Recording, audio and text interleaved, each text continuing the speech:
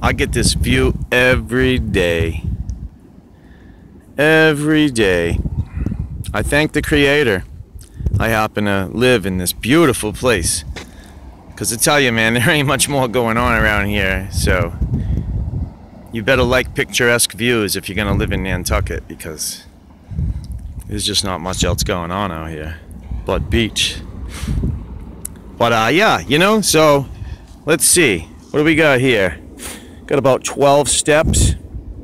So between that and then that drop over there, I'd say I'm a good 50 feet up above sea level, maybe 40 feet above the level of the ocean. What I want to know is, why is that horizon right there at my eye level? Because according to the math, even if something is 3 miles away from me and I'm 6 feet tall, and something is 3 miles away from me, then their head would be at the level of my feet. But if you go 6 miles, now they're going to be way down past the horizon because it's squared, which is times 8. So it's 8 inches per mile when you square the mile. And that's where, you know, it's not just like a little drop, it's a curve, it's a ball. It actually has to account for dropping straight down as a ball.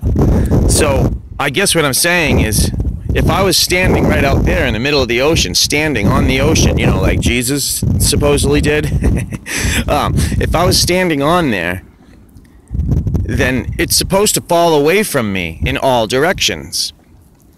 Which means it would be completely impossible to ever have the horizon at your eye level. It just shouldn't be there. It should be noticeable. And if the boats go this way and then they go over the damn curve, well then how come I don't see boats going this way, going up and then over? Because how many miles do you think this is right here? How many miles do you think that is, that horizon line right there? 30 miles? 20? Maybe 20? Even in 20 miles, there should be a noticeable hump. I'm getting so sick of people saying, oh, well, you just don't understand, and that's why you don't see it, because, you know, you don't understand, and you didn't go to school and get lied to by professional liars in school, so you just don't understand. Well, I understand one thing.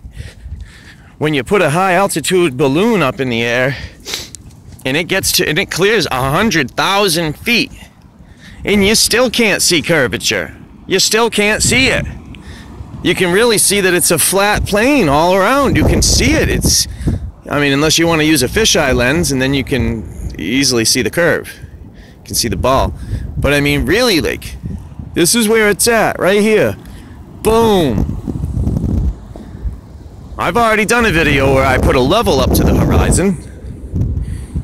I mean, what's up, you know, like, I don't know. Flat Earth Asshole just did another good video. He just went and did an open mic and basically just blindsided everybody with a bunch of pictures of the lunar module and, you know, his commentary on it. Yeah, somebody in the audience was like, "Are you an engineer?" And it's like, why? Do you have to be an engineer to be able to look at this thing and realize that it doesn't fucking work? Oh, God, I gotta look at you. Do you know that I had somebody in my comment section try to tell me that the Jeep, the little dune buggy that they were cruising around on the moon, that actually folded up. It folded up and fit inside the lunar module. I mean, you wouldn't even have room for 4 wheels, never mind the engine and the transfer case, transmission, all that shit. Come on, man. Come on. That's really what somebody tried to tell me, though. Like, you're an idiot. They folded the Jeep up and put it in the lunar module. Like, oh, man. Just keep doing what you're doing, man. I'm going to keep doing what I do, and you guys just keep doing what you do. And eventually, this will be common knowledge. And, you know, we will be among the first. We will be among the first who knew this shit. Peace, guys.